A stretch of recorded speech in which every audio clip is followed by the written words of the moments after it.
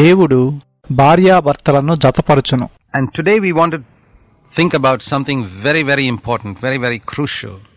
ఈ రోజున మనము చాలా చాలా ముఖ్యమైన దాన్ని గురించి, చాలా చాలా కీలకమైన దాన్ని గురించి ఆలోచిద్దాము. And that is God's plan for an excellent marriage. అది ఒక శ్రేష్టమైన వివాహ జీవితం కొరకు దేవుని యొక్క ప్రణాళిక. I believe this is very crucial in the days in which we live. మనం జీవిస్తున్న దినాలలో ఇది చాలా కీలకమైనదని నేను నమ్ముతున్నాను. The Pharisees once came to Jesus, we read in Matthew chapter 19, to test him. పరిసయ్యులు యేసును పరీక్షించడానికి ఒకసారి ఆయన యొద్దకు వచ్చారని మనం మత్తయి సువార్త 19వ అధ్యాయంలో చదువుతాము. And asked him in verse 3, is it lawful for a man to divorce his wife for any reason? 3వ వచనంలో వాళ్ళు ఏ హేతువు చేతనైనను పురుషుడు తన భార్యను విడనాడుట న్యాయమేనా అని ఆయనను అడిగారు. And Jesus' reply was, haven't you read that he who created them from the beginning made them male and female, and he went on to say the two shall become one flesh. వారిని సృష్టించిన వాడు ఆది నుండి వారిని పురుషునిగాను స్త్రీగాను సృష్టించాడని మీరు చదవలేదా అని ఆయన సమాధానమిచ్చాడు. వారిద్దరూ ఏక శరీరముగా ఉందురని కూడా ఆయన చెప్పాడు. Consequently they are no more two but one, and what therefore God has joined together let no man separate. కాబట్టి వారికను ఇద్దరు కాక ఏక శరీరముగా ఉన్నారు గనుక దేవుడు జతపరిచిన వారిని మనుషుడు వేరుపరచకూడదని చెప్పాడు. The point I want you to notice here is that even though under the Old Testament Moses had permitted divorce, as the Pharisees pointed out in Matthew 19 verse 7. నేను మిమ్మల్ని ఇక్కడ చూడాలనుకుంటున్న విషయం ఏంటంటే, పాత నిబంధన క్రింద మోషే విడాకులను అనుమతించినప్పటికీ ఆ విషయాన్ని ఆయన మత్తయి 19:7లో చూపించాడు. That was only a temporary arrangement. అది ఒక తాత్కాలిక ఏర్పాటు మాత్రమే. Jesus said, if you want to know God's perfect will, go back to the beginning. That's what he said in verse 4. From the beginning.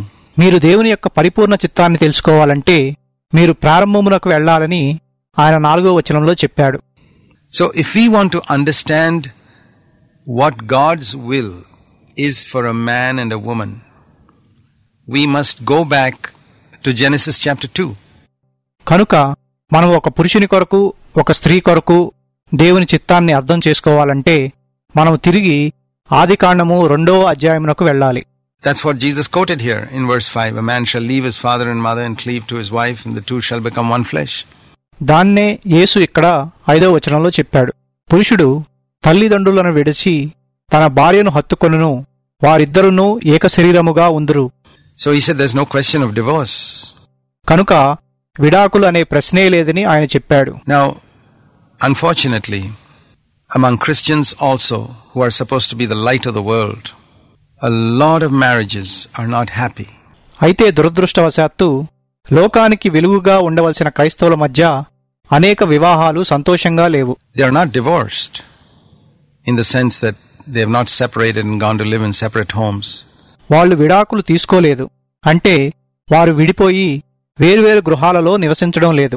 But there is a separation in spirit. Though they are not divorced physically, they are divorced in spirit. కానీ ఆత్మలో ఒక విభజన వేర్పాటు ఉన్నాయి. వారు శారీరకంగా విడాకులు తీసుకోకపోయి ఉండవచ్చు గాని వారు ఆత్మలో విడిపోయిన వారుగా ఉన్నారు. You can be living in the same house for 20 years and live as two lonely individuals in the same house. మీరు ఒకే ఇంటిలో 20 ఏళ్ల పాటు నివసిస్తూ అదే ఇంటిలో ఇద్దరు ఒంటరి వ్యక్తుల వలె జీవించవచ్చు. And then you're not fulfilling God's purpose for your marriage. అప్పుడు మీ వివాహం కొరకు దేవునికున్న ఉద్దేశాన్ని మీరు నెరవేర్చడం లేదు. Because God's purpose is that two shall become one. ఎందుకంటే దేవుని సంకల్పము వారిద్దరూ ఏకమవ్వాలని. That is God's plan. Two should become one. అది దేవుని ప్రణాళిక. ఇద్దరూ ఏకమవ్వాలి. And we need to see why two are not becoming one.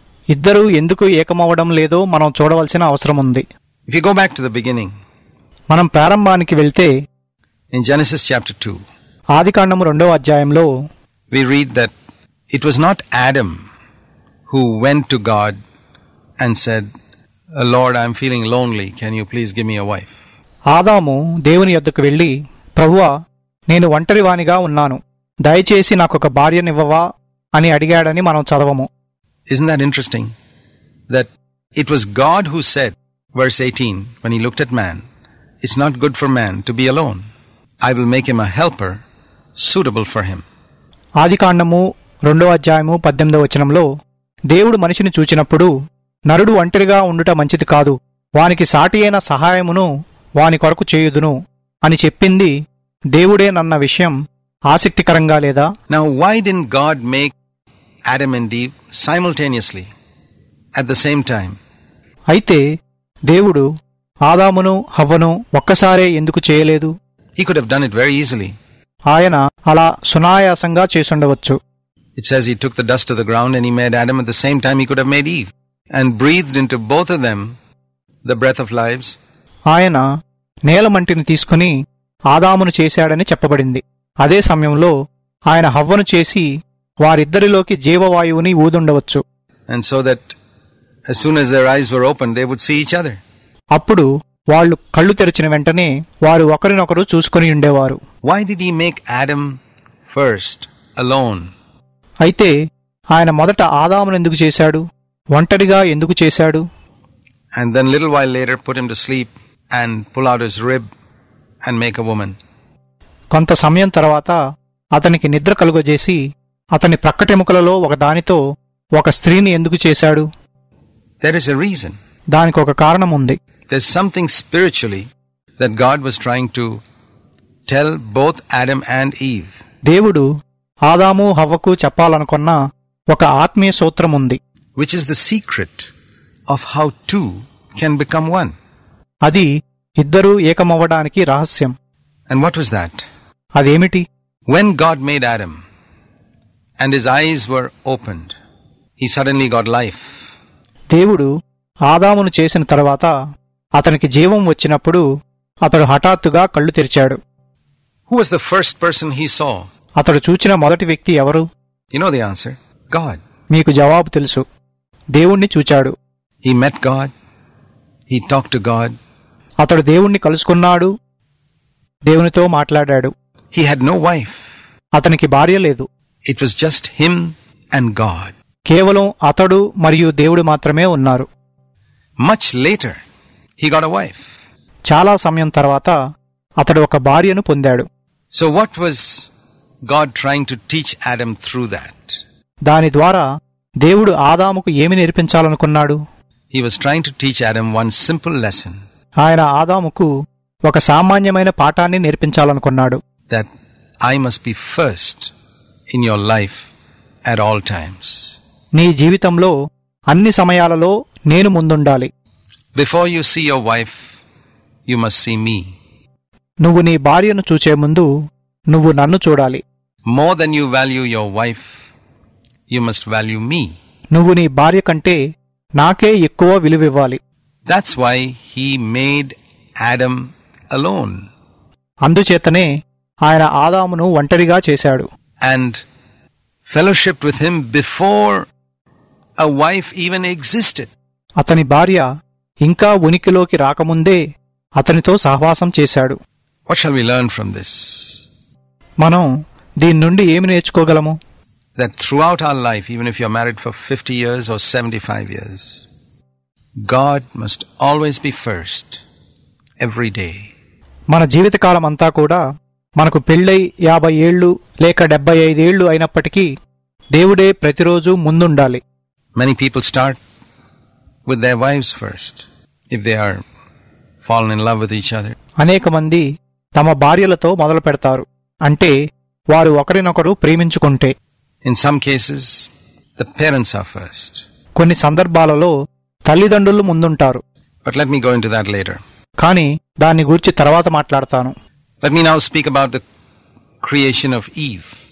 ఇప్పుడు నేను హవ్వను సృష్టించడం గురించి మాట్లాడతాను. God put Adam to sleep, it says, a deep sleep. It's mentioned in verse 21. దేవుడు ఆదాముకు నిద్ర కలుగజేశాడు. అది 21వ వచనంలో చెప్పబడింది. So that he couldn't even wake up. And he took one of his ribs, Genesis 2:21, closed up the flesh, and he made a woman out of that rib. అది ఎంత గాఢమైన నిద్రంటే ఆయన అతని ప్రక్కటెముకను తీసినప్పుడు కూడా అతడు నిద్రలేవలేదు. ఆ చోటును ఆయన మాంసంతో పూడ్చివేసి ఆ ప్రక్కటెముకను స్త్రీనిగా నిర్మించాడని ఆదికాండము 2:21-22 వచనాలలో చెప్పబడింది. Now, as soon as God made a woman out of that rib, when God breathed into Eve and she got life and her eyes were opened, whom did she see first? దేవుడు ఆ ప్రక్కటెముక నుండి స్త్రీని చేయగానే ఆయన ఆమెలోకి జీవవాయువును ఊదిన తర్వాత ఆమెకు జీవం వచ్చి ఆమె కళ్ళు తెరవబడినప్పుడు ఆమె మొదటిగా ఎవరిని చూచింది? Not Adam. She did not even know of the existence of Adam. ఆదామును కాదు, ఆదాము ఉన్నాడని కూడా ఆమెకు తెలియదు. She thought she was the only human being created. సృష్టించబడిన ఏకైక మనిషి తనేనని ఆమె అనుకుంది. She didn't know anything about Adam. ఆమెకు ఆదాము గురించి ఏమీ తెలియదు. Her eyes were open and she saw God. ఆమె కళ్ళు తెరవబడినప్పుడు ఆమె దేవుణ్ణి చూచింది. Exactly like when Adam was created. ఆదాము సృష్టించబడినట్లే ఖచ్చితంగా ఇక్కడ కూడా జరిగింది. Adam was somewhere else in the garden, fast asleep. ఆదాము ఆ వనంలో మరొక చోట గాఢమైన నిద్రలో ఉన్నాడు. He did not know about her existence and she did not know about his existence. అతనికి ఆమె ఉనికి గురించి తెలియదు, అంటే ఆమె ఉందని తెలియదు. ఆమెకు అతని ఉనికి గురించి తెలియదు. She met God. God was the first person to speak to her. ఆమె దేవుణ్ణి కలుసుకుంది. ఆమెతో మాట్లాడిన మొదటి వ్యక్తి దేవుడే. And only much later did God bring her to Adam. చాలా సమయం తర్వాత మాత్రమే దేవుడు ఆమెను ఆదాము యొద్దకు తీసుకువచ్చాడు. So what was God trying to teach Eve? The same lesson he was trying to teach Adam. I must be first in your life. కనుక దేవుడు హవ్వకు ఏమి నేర్పించాలనుకుంటున్నాడు? ఆయన ఆదాముకు నేర్పించాలనుకున్న పాఠాన్నే, నేను నీ జీవితంలో ముందుండాలి. You must have fellowship with me before you fellowship with your husband. నువ్వు నీ భర్తతో సహవాసం చేసే ముందు నాతో సహవాసం చేయాలి. Do you understand that now? God's plan for an excellent marriage. మీరు దాన్నిప్పుడు గ్రహించారా? అది ఒక శ్రేష్టమైన వివాహ జీవితం కొరకు దేవుని యొక్క ప్రణాళిక. Adam had to fellowship with God before he fellowshipped with Eve. ఆదాము హవ్వతో సహవాసం చేసే ముందు దేవునితో సహవాసం చేయాలి. Eve had to fellowship with God before she fellowshipped with Adam. హవ్వ ఆదాముతో సహవాసం చేసే ముందు దేవునితో సహవాసం చెయ్యాలి. It is all written there. ఇదంతా అక్కడ వ్రాయబడి ఉంది. From the beginning, this is how God intended. ఆది నుండి దేవుని ఉద్దేశము ఇదే. And when God himself is between a husband and wife, ఒక వివాహ బంధంలో దేవుడే స్వయంగా భార్యకు భర్తకు మధ్య ఉంటే, and where each person in the marriage, each partner seeks to put the Lord first in their personal life, ప్రతి భాగస్వామి తన వ్యక్తిగత జీవితంలో ప్రభువును ముందు పెట్టాలని చూస్తే, you know what will happen? ఏమవుతుందో మీకు తెలుసా? They will be glued together. వాళ్ళు ఒకరికొకరు అతకబడతారు. God is the greatest binding force in the universe. ఈ విశ్వంలో ఉన్న అతి గొప్ప అతికించే శక్తి దేవుడే. When he holds two people together, it is impossible for anybody to separate them. ఆయన ఇద్దరిని కలిపి పట్టుకున్నప్పుడు ఎవరికైనా వారిని విడదీయటం అసాధ్యము. Not the devil, not demons, not the whole world, not circumstances, not poverty, not even death. When God holds two people together. దేవుడు ఇద్దరిని కలిపి పట్టుకున్నప్పుడు అపవాది కాని, దయ్యాలు కాని, లోకం అంతా కాని, పరిస్థితులు కాని, పేదరికం కాని, చివరికి మరణం కూడా వారిని విడదీయలేదు. And if God is not there to hold people together, then people are held together by other forces. ఇద్దరిని కలిపి ఉంచడానికి దేవుడు లేనప్పుడు వాళ్ళు ఇతర శక్తుల చేత కలిపి ఉంచబడతారు. And the other forces are not as strong. అయితే ఇతర శక్తులు అంత బలమైనవి కావు. I don't know whether you've seen an advertisement for this adhesive called Fevicol. Fevicol అనే జిగురుకు సంబంధించిన వాణిజ్య ప్రకటనను మీరు చూచారో లేదో నాకు తెలీదు. One of the advertisements, I've seen it, and it's pictured in some of the bottles of Fevicol that they sell, where two things are stuck together and on each side an elephant is trying to pull it and they can't separate it. నేను చూచిన ఒక వాణిజ్య ప్రకటనలో వారు అమ్మే ఫెవికాల్ డబ్బాలపైన ఈ బొమ్మ ఉంటుంది. 2 వస్తువులను ఈ జిగురుతో అంటించి చెరొక ప్రక్క ఒక ఏనుగు వాటిని లాగి విడదీయాలనుకుంటుంది, కాని విడదీయలేకపోతుంది. When a husband and wife are joined together by God, it's even greater than that. భార్యాభర్తలు దేవుని చేత జతపరచబడినప్పుడు అది దానికంటే బలమైనది. No elephants can separate them, no demons can separate them, no human beings can separate them. But they must have God in the middle. ఏనుగులు వారిని విడదీయలేవు, దయ్యాలు వారిని విడదీయలేవు, మనుషులు వారిని విడదీయలేరు. కాని వారి మధ్యలో వారు దేవుణ్ణి కలిగి ఉండాలి. God is a greater joiner than Fevicol or Araldite or anything or super glue. దేవుడు ఫెవికాల్ కంటే లేక ఇంకేదైనా శక్తివంతమైన జిగురు కంటే గొప్పవాడు. God in between husband and wife will join you both together in such a way that nothing can separate you.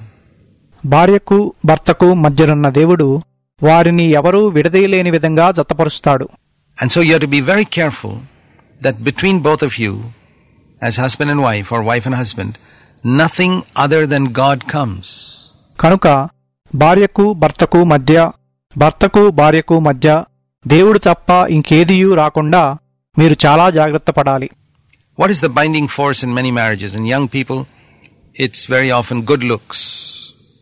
అనేక వివాహాలలో జతపరిచే శక్తి ఏంటి? యవ్వనస్తులలో అది తరచుగా అందచందాలు. A boy likes a girl because she's got good looks. Now, good looks are not good enough to hold a marriage together for 50 years. ఒక అమ్మాయి అందంగా ఉందని ఒక అబ్బాయి ఆమెను ఇష్టపడతాడు. అయితే ఒక వివాహాన్ని 50 ఏళ్లగా కలిపి ఉంచేందుకు అందచందాలు సరిపోవు. Look at all these marriages where people marry someone for good looks. In 3 months they are fighting with each other. అందచందాల కోసం పెళ్లిళ్లు చేసుకునే వారందరినీ చూడండి. 3 నెలల తర్వాత వాళ్లు ఒకరితో ఒకరు పోట్లాడుకుంటారు. It can't hold. అది వాళ్లను కలిపి ఉంచలేదు. Now, we're not against good looks. By all means, marry a good-looking girl. But that's not the main factor. మేము అందచందాలకు వ్యతిరేకం కాదు. కుదిరితే అందంగా ఉన్న అమ్మాయిని పెళ్లి చేసుకోండి. కానీ అది ముఖ్యమైన విషయం కాదు. It'll never hold a marriage together. అది ఒక వివాహాన్ని ఎప్పుడూ కలిపుంచలేదు. What do many girls choose a boy for? అనేక మంది అమ్మాయిలు ఒక అబ్బాయిని ఎందుకు ఎంచుకుంటారు? Good job, మంచి ఉద్యోగం కొరకు, good family, మంచి కుటుంబం కొరకు, a lot of money. ఎంతో డబ్బు కొరకు ఎంచుకుంటారు. You think that's going to hold a marriage together? Never. అది ఆ వివాహాన్ని కలిపి ఉంచుతుందని వారు అనుకుంటారు. ఎప్పటికీ అలా కాదు. Some boys will marry girls because they get a big dowry. కొంతమంది అబ్బాయిలు పెద్ద కట్నం కొరకు అమ్మాయిలను పెళ్లి చేసుకుంటారు. That'll never hold a marriage together. అది ఒక వివాహాన్ని ఎప్పుడూ కలిపి ఉంచదు. It's impossible. అది అసాధ్యము. The way God did it from the beginning is the way a marriage is held together, where the Lord is first. దేవుడు ఆది నుండి చేసిన విధంగానే ఒక వివాహం కలిపి ఉంచబడుతుంది. దానిలో ప్రభువు ముందుంటాడు. And where each person has a relationship with God which is greater than their relationship with each other. దానిలో ఒకరితో ఒకరికున్న సంబంధం కంటే దేవునితో వారికున్న సంబంధం గొప్పగా ఉంటుంది. In other words, if you're a husband, you must not seek to be first in your wife's affections. The Lord must be first in her affections. వేరే మాటల్లో చెప్పాలంటే, నువ్వు ఒక భర్తవైతే నీ భార్య యొక్క ఆప్యాయతలో నువ్వు ముందుండాలని చూడకూడదు, ప్రభువు ముందుండాలి. And if you're a wife, the Lord must be first in your husband's affections, and you must be second. నువ్వు భార్యవైతే నీ భర్త యొక్క ఆప్యాయతలో ప్రభువు ముందుండాలి, ఆ తరువాత నువ్వు ఉండాలి. And those who put the Lord first and walk in the light, the Bible says in 1 John 1:7, 1 యోహాను 1:7లో దేవుణ్ణి ముందుంచి వెలుగులో నడిచేవారి గురించి బైబిల్ ఏం చెప్తుందంటే, if we walk in the light as God is in the light, we have fellowship one with another. ఆయన వెలుగులో ఉన్న ప్రకారము మనము వెలుగులో నడిచిన ఎడల మనము అన్యోన్య సహవాసము గలవారమై యుందుము. And the two are held together. అలా ఆ ఇద్దరు కలిపి ఉంచబడతారు. Now, what are the things that can come between a husband and wife? అయితే భార్యకు భర్తకు మధ్య వచ్చే విషయాలేంటి? It could be parents. అది తల్లిదండ్రులై ఉండొచ్చు. It says a man, Genesis 2:24, a man must leave his father and his mother and cleave to his wife. ఆదికాండము 2:24లో పురుషుడు తన తండ్రిని తన తల్లిని విడిచి తన భార్యను హత్తుకొనును అని చెప్పబడింది. Then only they can become one flesh. అప్పుడు మాత్రమే వారు ఏక శరీరం అవ్వగలరు. Notice there what it says in that verse. ఆ వచనంలో ఏం చెప్పబడిందో గమనించండి. You have to leave something and then you can cleave. మీరు ముందు విడిచిపెట్టాలి, అప్పుడు మీరు హత్తుకోగలరు. If you try to cleave without leaving, you'll never become one. మీరు విడిచిపెట్టకుండా హత్తుకోవడానికి ప్రయత్నిస్తే మీరు ఏకమవ్వలేరు. Isn't that amazing? అది ఆశ్చర్యకరంగా లేదా? That is the one commandment given in scripture for us before sin came into the world. Leave your father and mother. నీ తండ్రిని నీ తల్లిని విడిచిపెట్టు అనే ఆజ్ఞ లోకంలోకి పాపం రాకముందు మనకు లేఖనాలలో ఇవ్వబడిన ఏకైక ఆజ్ఞ. I want to ask you who are married. Have you left your father and mother? వివాహమైన మిమ్మును నేను అడగాలనుకుంటున్నాను, మీరు మీ తల్లిని తండ్రిని విడిచారా? I don't mean physically. By all means care for them, take care of them till their dying day. We should. We have to honor our parents. అంటే నేననేది శారీరకంగా కాదు. ఖచ్చితంగా వారిని చూచుకోండి. వారు చనిపోయే దినం వరకు వారిని పట్టించుకోండి. మనమలా చెయ్యాలి. మన తల్లిదండ్రులను మనం సన్మానించాలి. But don't let them come between you in your married life. కానీ వారిని మీ వివాహ జీవితంలోకి రావడానికి అనుమతించవద్దు. You must leave them emotionally. వారిని మీ భావోద్వేగాలకు సంబంధించిన అనుబంధాలలో విడిచిపెట్టండి. They brought you up for so many years, that's good. వాళ్ళు అనేక సంవత్సరాలు మిమ్మును పెంచి పెద్ద చేశారు, అది మంచిదే. But now that you're married, you got to leave them. కానీ మీకిప్పుడు పెళ్ళయింది కాబట్టి మీరు వారిని విడిచిపెట్టాలి. And it's because many a husband has not left his emotional attachment to his parents that there's confusion in his married life. అనేక మంది భర్తలు తమ తల్లిదండ్రులతో ఉన్న అనుబంధాన్ని విడిచిపెట్టనందుకు వారి వివాహ జీవితంలో గందరగోళముంది. Many a wife has not left her emotional attachment to her parents. They are not united to their husbands. అనేక మంది భార్యలు తమ తల్లిదండ్రులతో ఉన్న అనుబంధాన్ని విడిచిపెట్టలేదు. వాళ్ళు తమ భర్తలతో ఏకమవ్వలేదు. This is the tragedy. The Lord is not first. ఇది విషాదకరం. ప్రభువు వారి జీవితాల్లో మొదట లేడు. And there are parents in between interfering in their life. మధ్యలో తల్లిదండ్రులుండి వారి జీవితంలో జోక్యం చేసుకుంటున్నారు. Sometimes a job. It may be your job which is so important for you. But anything other than God. It may be money. It may be being occupied with so many things. Maybe your children. Them come between you as husband and wife. కొన్నిసార్లు అది మీకు ఎంతో ప్రాముఖ్యమైన ఉద్యోగం కావచ్చు, అది డబ్బు కావచ్చు, దేవుడి తప్ప అది ఇంకేదైనా కావచ్చు. మీ పిల్లలు భార్యాభర్తలైన మీ మధ్య రావచ్చు. That often happens in India, but it should never be. ఇది భారతదేశంలో చాలా తరచుగా జరుగుతుంది, కానీ అలా కాకూడదు. What is the answer to a happy marriage? Here is the first answer. ఒక సంతోషకరమైన వివాహ జీవితాన్ని కలిగి ఉండటానికి సమాధానమేంటి?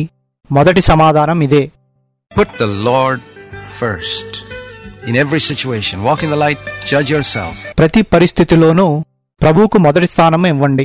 వెలుగులో నడవండి. మిమ్మును మీరు తీర్పు తీర్చుకోండి.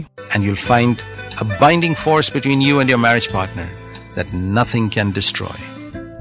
అప్పుడు ఏదీ నాశనం చేయలేని జతపరిచే శక్తిని మీరు మీకు మీ వివాహ భాగస్వామి మధ్య కనుగొంటారు.